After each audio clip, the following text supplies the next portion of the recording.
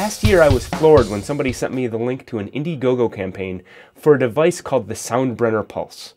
Having never crowdfunded anything before, I immediately pulled out my wallet and put down the $79. That's a bit of a discount. I happened to get the link on a sale day, but I definitely saw it and just went for it. And 10 months later, well, I have the device in hand. The Pulse, put out by German company Soundbrenner, is a wearable metronome that uses haptic feedback to generate a strong vibration for its timekeeper. It is a fully functioning metronome in its own right, but is most useful when controlled via Bluetooth by Soundbrenner's The Metronome app. I was super excited when my Pulse finally arrived, and disappointed when I found its battery was DOA. I suppose then that the first thing I got to check out was its charger, which connects via USB cable, and the Pulse snaps firmly into place on top of it.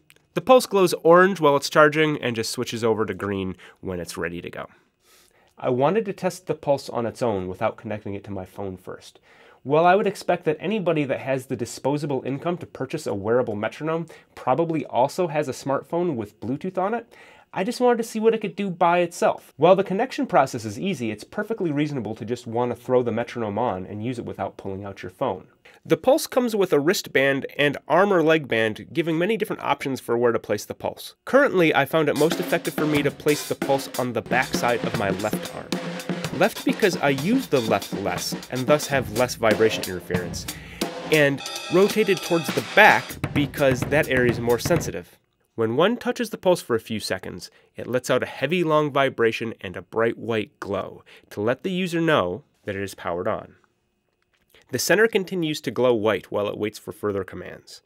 Tap it twice to start and stop the metronome. My Pulse came from the factory set to play 4/4 time with a strong accent on 1, colored blue, a weak accent on 3, colored green, and normal pulses on counts 2 and 4, colored white. The strength of the pulses and their corresponding colors are adjustable through Soundbrenner's metronome app. Normally I set my metronome to have no accent, so it would just be straight white pulses in this case, but I understand why they send it this way to showcase what it can do right out of the box. Tapping the metronome 3 or more times steadily acts as a tap tempo function and will set the speed of the metronome. This can be changed on the fly while the metronome is already on, but causes the Pulse to try and match your tempo while it's still processing, and it takes a click or two for it to settle into the new tempo. I've also found it's easier for the Pulse to speed up while it's already running than to slow down. It's also possible to get the Pulse to freak out a bit by tapping it way too fast. When spinning the ring, each click is equal to 1 BPM. This seems to make sense, but it takes a long time to get from 300 back to 30. And while most of us aren't running the gamut of these tempos, a much more believable situation and similarly long distance might be from 220 BPM back to 80. What I would suggest would be action similar to the wheel of the classic iPod, where if one spins it fast, the change in tempo would become greater, and when spun slower, the change reverts back to 1:1. To connect the Pulse with a smart device, open the app, navigate to Settings, and hit Add a Device, and go power on your Pulse, which will glow blue for a second or two, and you should be ready to go. Once a Pulse is connected, one can go in and change all sorts of things. The LED flash can be turned off. A nice feature for the stage is to not have a flashing light drawing attention away from one's flashy playing. If you leave the light on, different colors can be assigned to the different accent levels. The 3 accent levels are normal, weak accent, and strong accent, with 4 different colors: white, green, blue, and pink. The haptics are also adjustable, both by duration and strength. Getting the correct balance on this can be tough and affects the way one perceives the beat. I have found that the best balance for me is to keep them all on the powerful side, and use duration to indicate the level of accent. I keep the normal level at short duration, the weak accent at medium duration, and the strong accent in long duration. It should be noted if I set the Pulse for all strong accents and crank the speed all the way up, it can't quite keep up. It feels like it slowly drops behind. If I set the beats to normal, the Pulse keeps up just fine. And of course, there is always ludicrous mode. Prepare ship! Prepare ship for ludicrous speed! The metronome app has the ability to store 2 different types of settings: rhythms and set lists. As you may have guessed, rhythms is where you create, well, rhythms or songs, or basically one specific setting. Set lists allow you to take those rhythms and place them in an order just like a set list you might use. Currently, one has to use their connected device to select the next song on the set list. I think a really neat idea would be to be able to use a gesture on the Pulse to be able to switch between them. One of the great advantages of the Pulse is that the metronome app can control multiple pulses at once.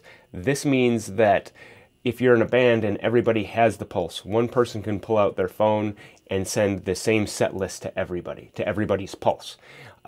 This seems like it would be a great advantage to bands that can't afford to do in-ear monitoring and set up their own click tracks through that. What this device is screaming for is the ability to program entire songs. Count-ins, exact number of measures, time signatures and tempo changes, all the specifics of a song. This is a device built for the stage. It should have this functionality. I've told you a lot about how it works. Now let's talk about the device itself. I like the look a lot. It looks very modern and cool.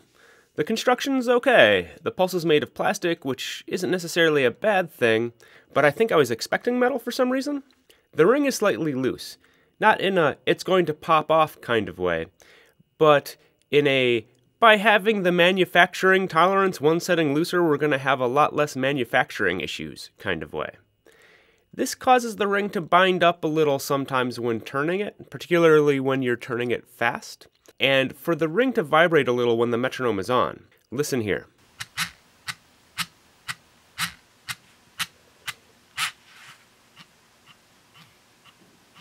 These are really minute issues, and I suppose what I am really worried about is having to be more careful than a device like this feels like it should be. In my gut, I want to throw this in the bottom of my teaching bag and not worry about it. Let it roll around for a few months and be able to pull it out and not worry if it's going to work or not. I know I need to be more careful than that with the Pulse, or at least I'm afraid to find out if I don't need to be. I'm also slightly worried about the bands. They're stretch rubber and have watch band latches. So far I've not had any issues, in fact they've been great. I just worry about the possibility of the band snapping or the latch breaking. My worries would be alleviated if Soundbrenner were to make extra bands available for purchase on their site. I like the Pulse. It does have some issues. There are times when a buzz will come in a little off, maybe because of a Bluetooth communication thing going on, and it can be set to settings that it can't handle. For instance, the aforementioned 300 beats per minute with super strong pulses for all of them, which is, certainly an unrealistic situation. Overall, what it feels like is that this is definitely the first generation of this product. Very cool, hip, some stuff to be worked out in the next upcoming generations. The oddest thing about the Pulse really has to do with more how I'm relating to it, and so this is a very personal part of this. I can only assume that other people feel the same way, though. I've only seen a couple reviews online, immediate reaction kind of things.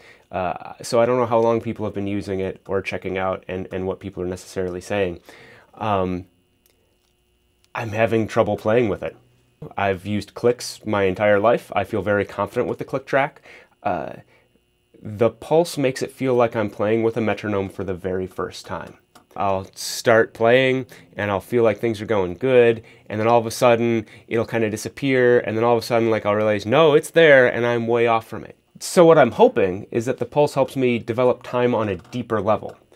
That it will re-solidify this feeling of the Pulse versus hearing of the Pulse. I don't know what's going to happen with that. I don't know if that's going to be successful or unsuccessful.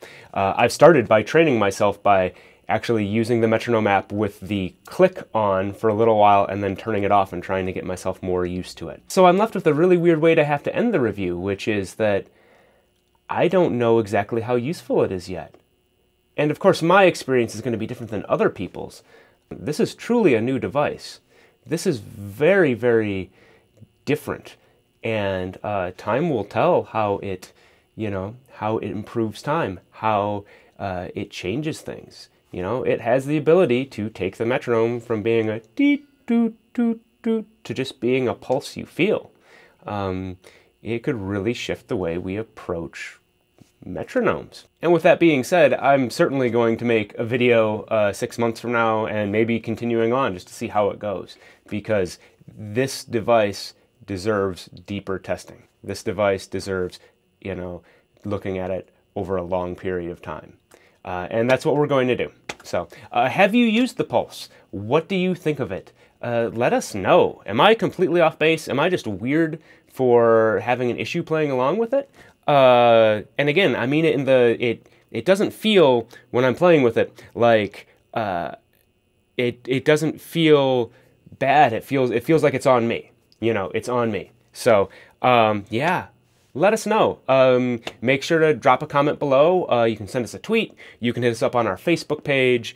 Any of those places, you know they all exist. I hope you really like this technology and teaching video content. We're really happy to be bringing so many videos to you now. So, yeah, I think that's about it. I think that's where we need to wrap it up. So, thanks for watching, everybody. We'll see you soon.